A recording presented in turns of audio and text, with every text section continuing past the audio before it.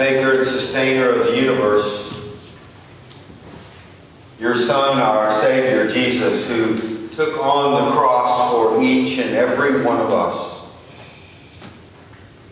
to that other presence that's here in this room with us this morning, your Holy Spirit. We thank you for that amazing grace and that faithful, unconditional love that sustains all the beauty and joy and blessings that we experience, that gives us our heartbeats and our breaths, that gives us purpose and meaning for being here. And we thank you for all that you have done for us. And we especially thank you, Jesus, for bearing our sins, for taking on the cross, for showing us the way, and giving us the example of how to not only love you, but how to love each other. We thank you for listening to us and to our prayers, and we especially thank you for listening and answering those prayers in your unique and special ways.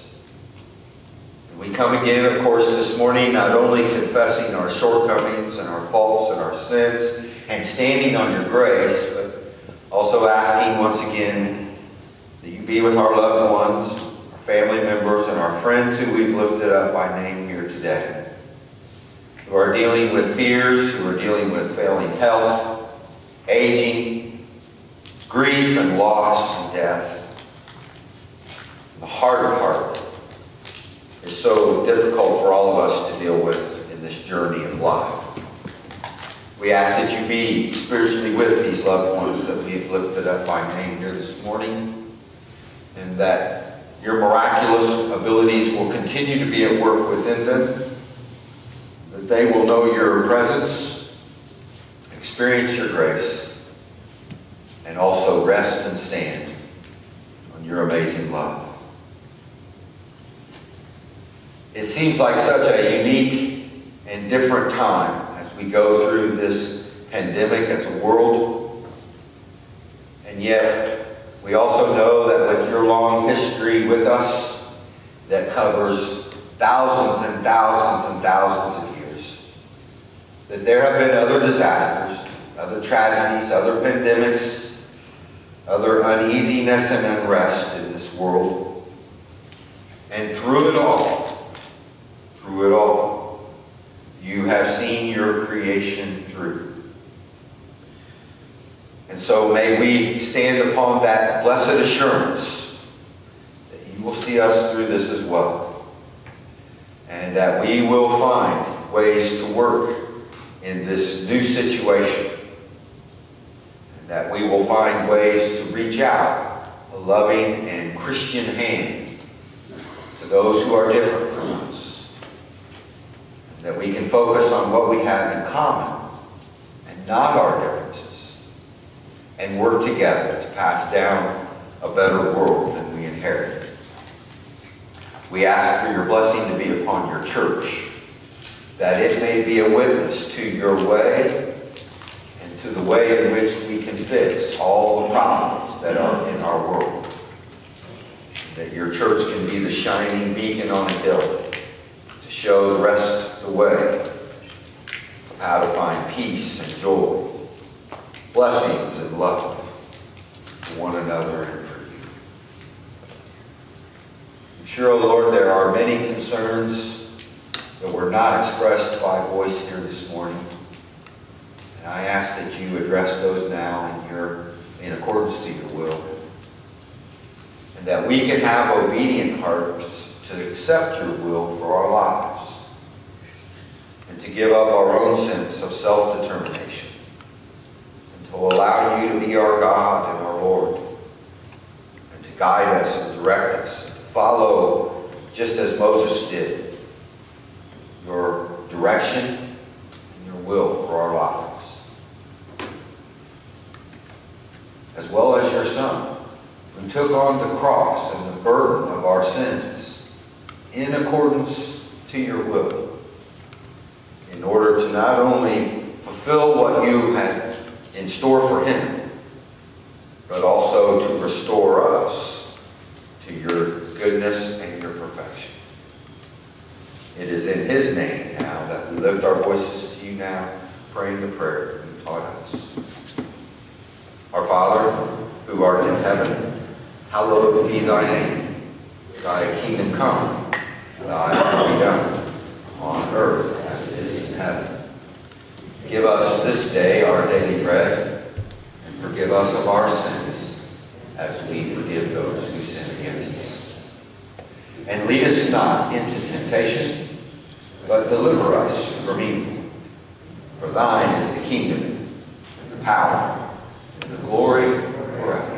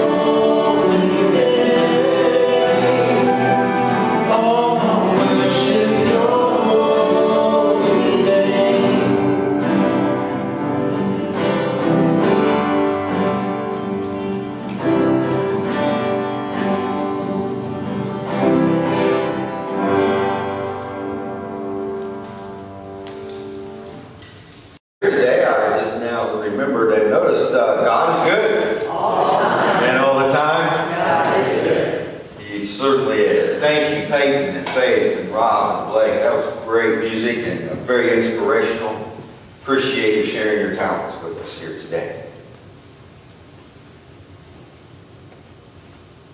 When I was in seminary, there was a professor there. His name was Clark Williamson. Not that that's very important, but here he was, a Christian educator who was married to a Jew.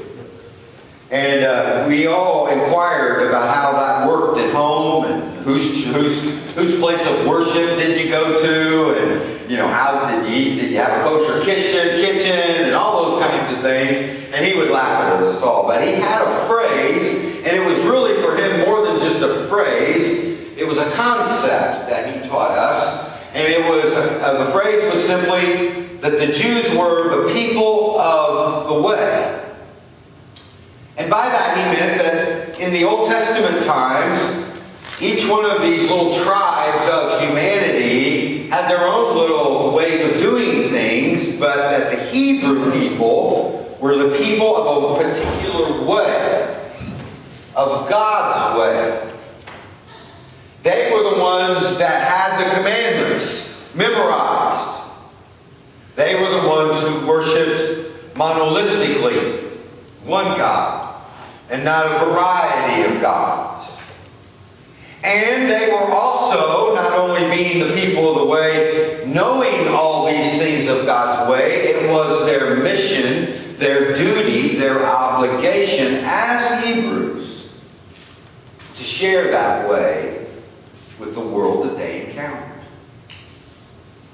Now we could all say that, well, they had some troubles, they had their failings, their shortcomings, and sometimes they messed up and didn't witness very well to that way. But God chose at a particular time to have His Son raised in that way, in that culture, to bring that way to the world, to all of us, to those of us who weren't raised Jewish and Hebrew, so that we too would know the blessings of this God that they called Yahweh, and that we too could learn those ways and execute those ways and then share those ways with a world that lives by another way. Another Hebrew who used to live by the old way was on his way to Damascus when he had an experience with the Son of God, Jesus Christ. And it not only changed his perspective, but it changed his whole worldview to such a point that he changed his name. And it became his mission to go into those places of the known world that had never heard of Yahweh, that had never heard of Jesus Christ, and to teach them the way, so that they too could be people of the way. Today I'm sharing with you what Paul thought was those ways. In his letter to the Romans, in the 12th chapter, which is towards the end of this letter, he has a whole list of things that describes being part of God's way and living that way for ourselves. The 12th chapter starts out that we are to present ourselves as bodies, as a living sacrifice to a holy and acceptable God. And not to be conformed to the world, but to transform the world to this new way. So today I'm sharing with you what Paul defined as that way.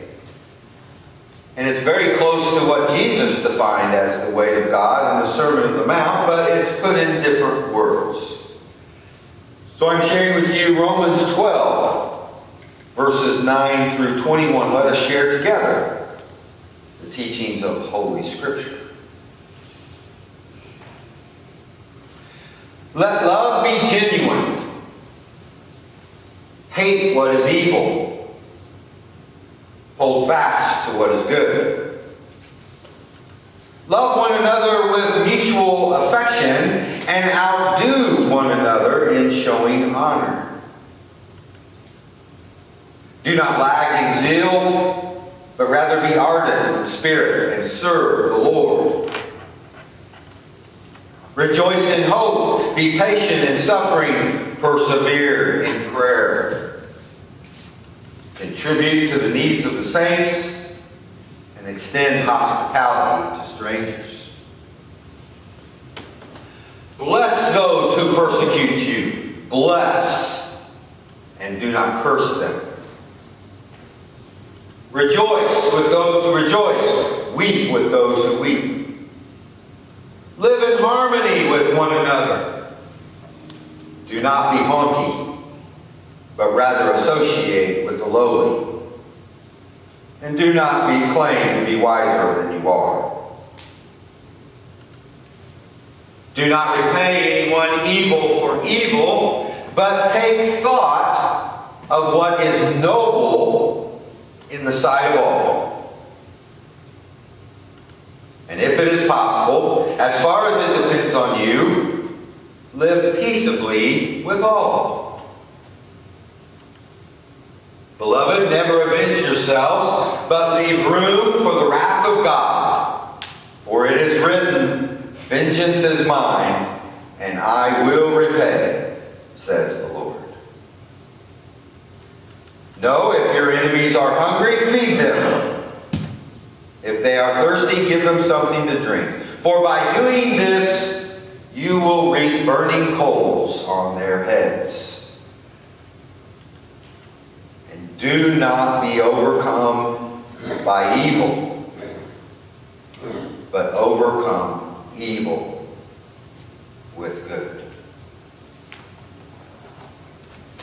May God add God's blessing to the reading of the Word.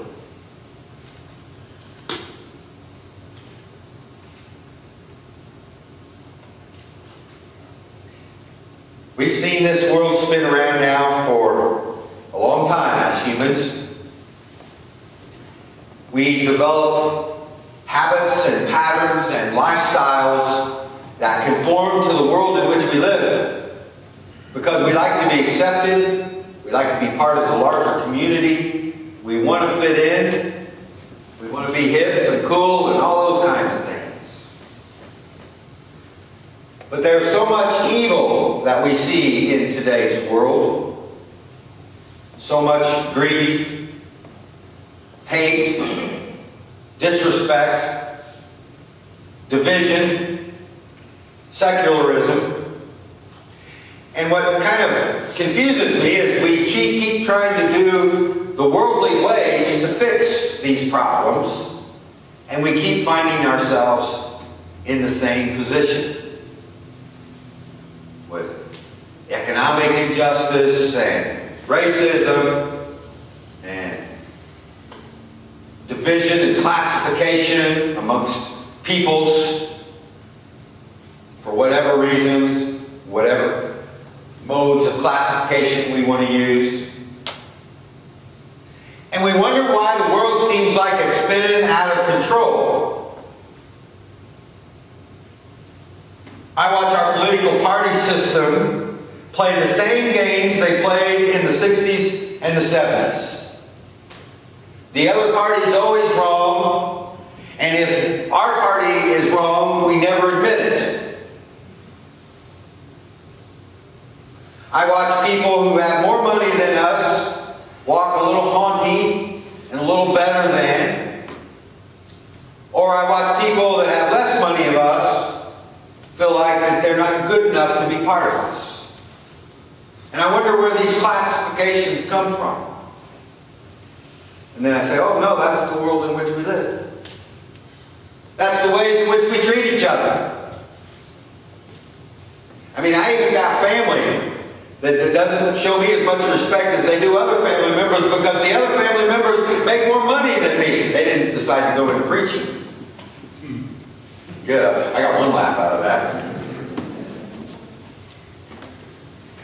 And as I said last week, I would like to see these issues fixed in my lifetime. But last week's message was the only way we're going to fix them is if we become slaves to righteousness. And not be of the ways of the world, but to be of the ways of God. And to show that righteousness. Because the other ways aren't working. I would actually say that race relations in this country was better when I was a teenager in the 70s than it is today. And my mom at Anderson High School was dealing with racial fights and racial wars and all kinds of rioting at Anderson High School in the 70s. But it was better then than it is today. Because all we've done as a nation is gone back to our old, earthly, human ways. And we forget about the teachings of Jesus Christ. When Jesus saw a person of another race sitting at a well, he didn't grab onto his purse. He didn't walk in the other direction. He didn't call the person lowly names. He sat down and talked to the Samaritan woman. Totally against the customs of the time. Totally. The disciples were even freaking out on him. Jesus, what are you doing talking to that Samaritan woman? What are you doing hanging around prostitutes? What are you doing eating with sinners? And yet, isn't that how we still live with each other? We forget what he showed us. Or even if we don't forget it and we know it, we don't execute it in our lives. None of these instructions are difficult for us. We understand them when I read them to you. It's not like they're beyond our ability to fulfill what is being asked of us. It's a matter of will. It's a matter of being able to execute the rules that we have been given.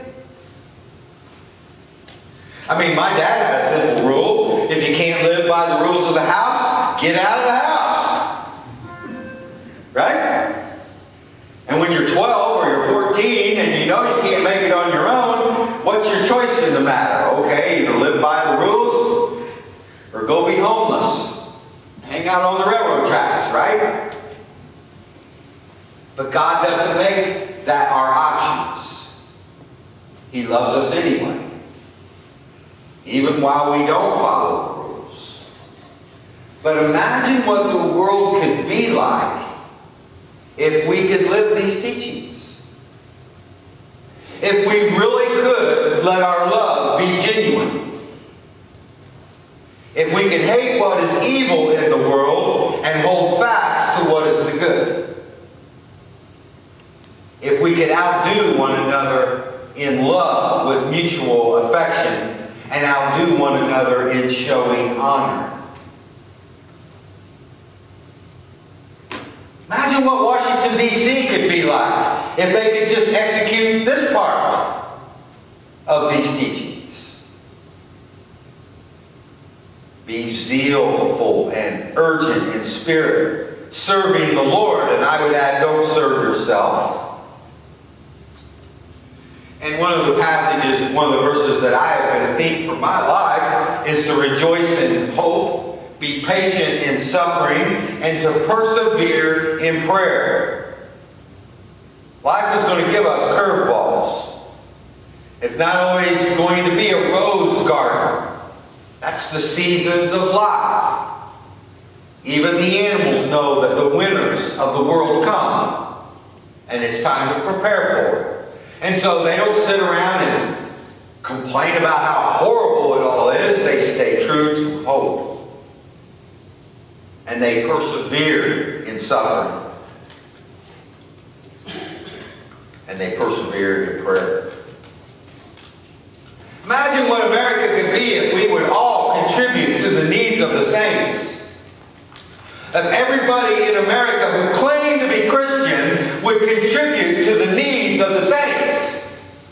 instead of the needs to themselves. Man, we could have a really strong, powerful church. Imagine what a country it could be if Christians would extend hospitality to strangers. Not just walk by them and wonder what poor decisions they've made in their past to put them in that position, but to actually extend hospitality to strangers. That doesn't mean giving them money. That means showing them respect and honor and dignity. Bless those who persecute you. He repeats it. Bless and do not curse them. One of the things I learned growing up in the Midwest is that if you do me wrong once, shame on you, but if you do me wrong twice, shame on me. But that's not Jesus' teaching. Jesus actually was dying and bleeding out on the cross and said, Father, forgive them, for they know not what they do. Is that our attitude to those who hang us on our crosses?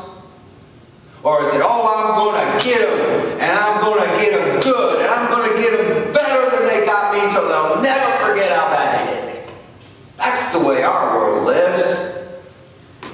And we call ourselves Christians. And we forget what Jesus did for us. He didn't curse us. He asked for God's blessing to be upon us. Rejoice with those who rejoice. Weep with those who weep.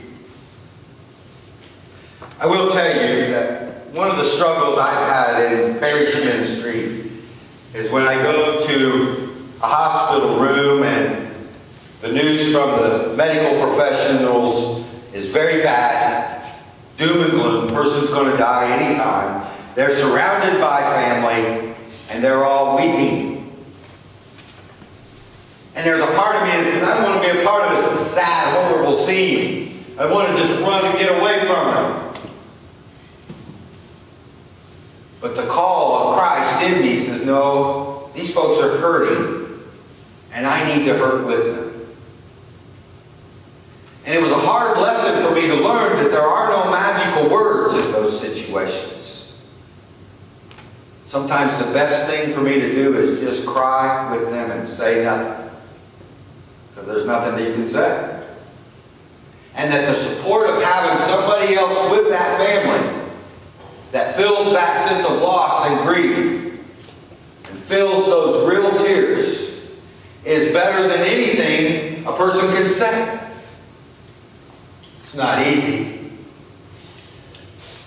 But if you remember, Jesus knew what it was like to weep. Whether it was the passing of Lazarus, or looking upon from a distance the city of Jerusalem and knowing what its future was going to be just a few short decades later when Rome would come in and burn it to the ground. He wept with us.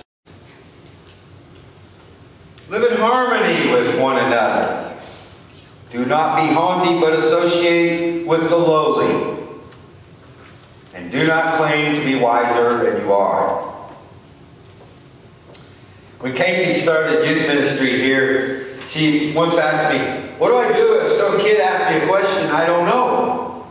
And my only response was to say, tell them you don't know. It's okay not to know everything. If it's beyond your area of expertise, don't claim you're an expert in it. We don't have to be the smartest people in the world. We're not remembered because of our intelligence.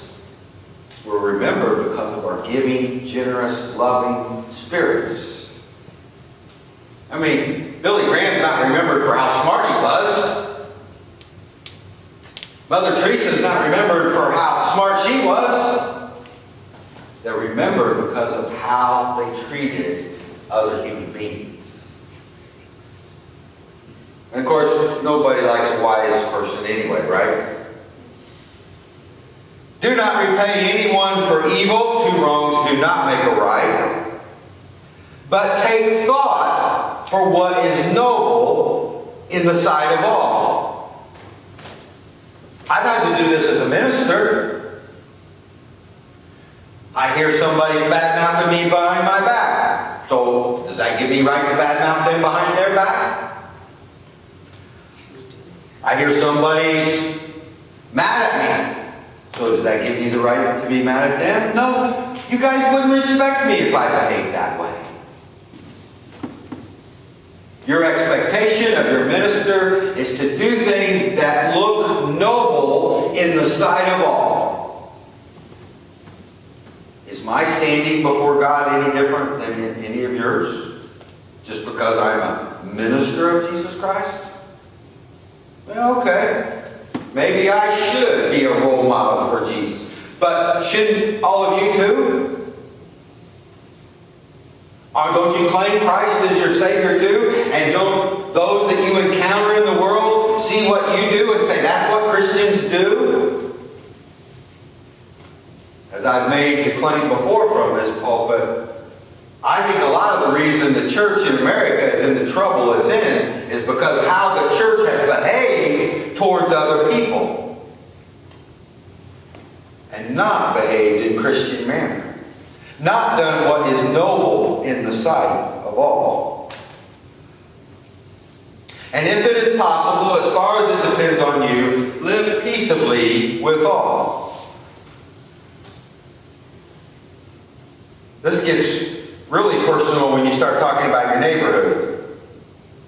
Or like in Meredith Fry's situation when you live in a nursing home. When the neighbors are all of a sudden real close. And yeah, you can create all kinds of apprehension, drama, and difficulties for your neighbors. But Jesus and Scripture tells us that if we can, live peaceably with all. And never avenge yourselves, but leave room for the wrath of God. For it is written, vengeance is mine, I will repay, says the Lord. I kind of think of this in another way, as to let people make their own beds.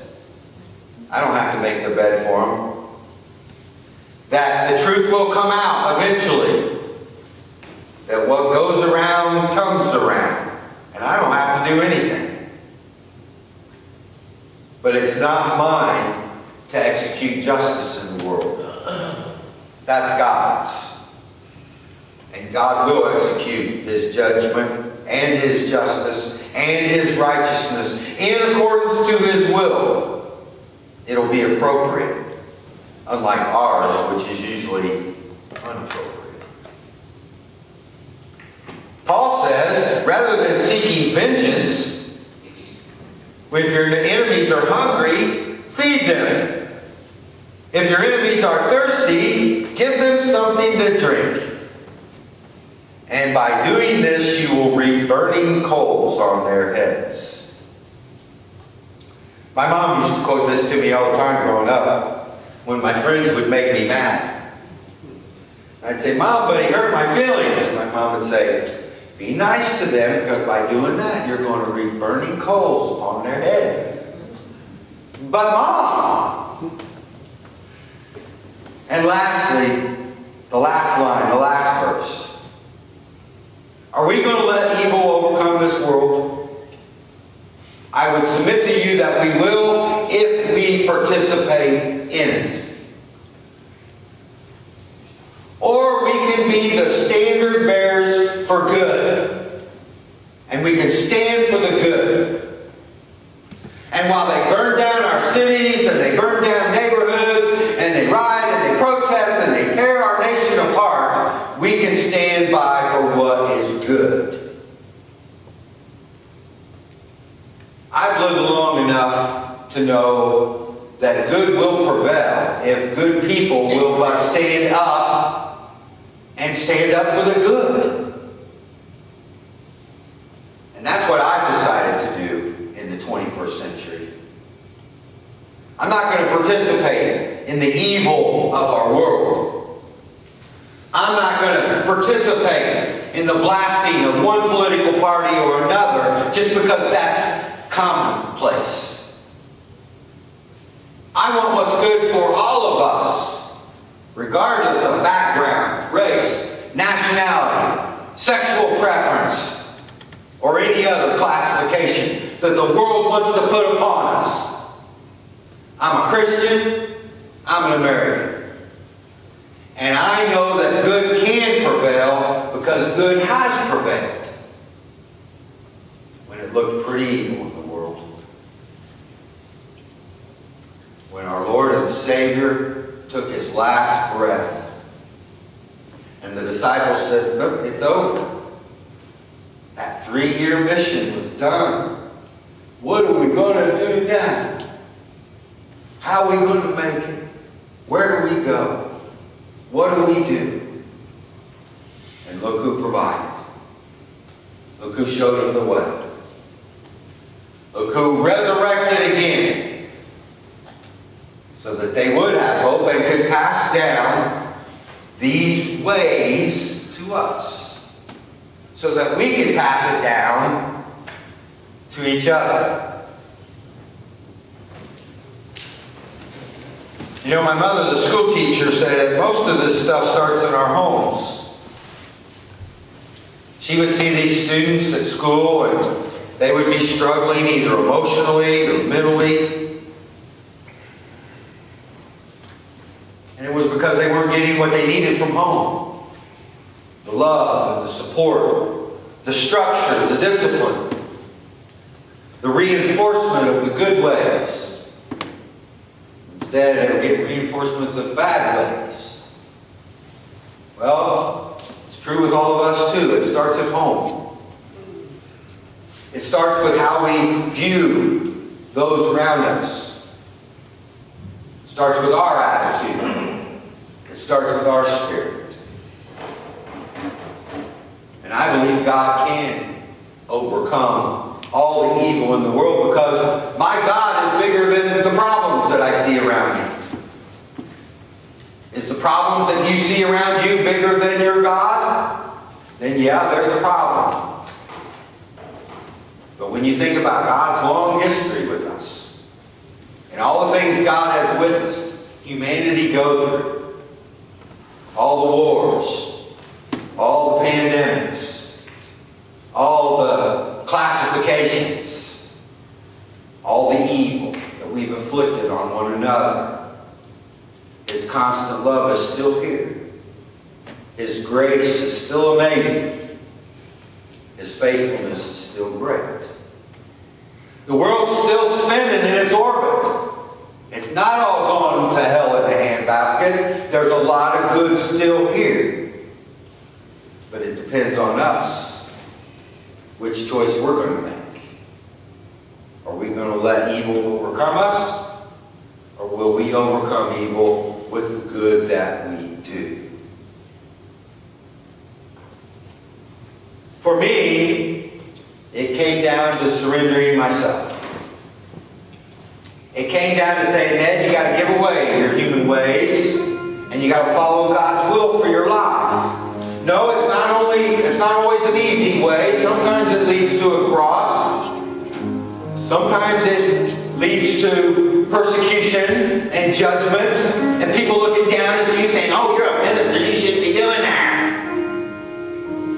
But yet, when you can live God's will with your life, you can turn other people on to God.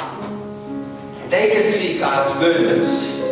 And they can see the blessings that come by doing good instead of doing evil. So I had to surrender my own will. I had to let somebody else be in charge. And not worry so much about doing it my way, but worry more about doing it God's way. Sometimes that is taking a moment out of your busy day to extend a hospitality to a stranger. Sometimes that does mean eating your pride and admitting when you were wrong. Because we all are human and make mistakes. I'm asking Christians today to surrender their own wills and to give their wills to God. Just as Jesus did. Just as Paul did. Just as Peter did. Just as all those saints who went before us did. To quit making life about us and to make life about Him. That was the whole goal of the purpose-driven life. Remember the purpose-driven life? Gosh, that's 15 years old now. And that whole message was about, it's not about you, it's about Him. It means surrendering, brothers and sisters. That means no longer living your life for your earthly comforts and your earthly status, but to live your life for your heavenly comforts and your heavenly status.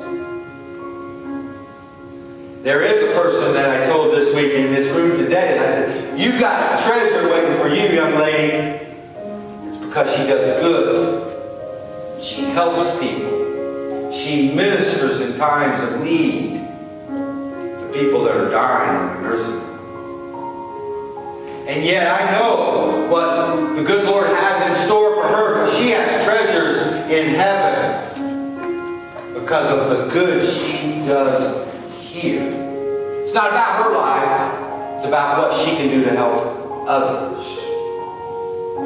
And I think, what a world it could be if we just had a couple more 100,000s of those living in America in the 21st century. Instead of the political hacks and the dissension people and the people that are trying to create riots and trouble in our world. But rather try to do good and create good. Harmony, peace, mutual love and affection. Got to surrender ourselves. Give it to God. That's our hymn of invitation today. I surrender all.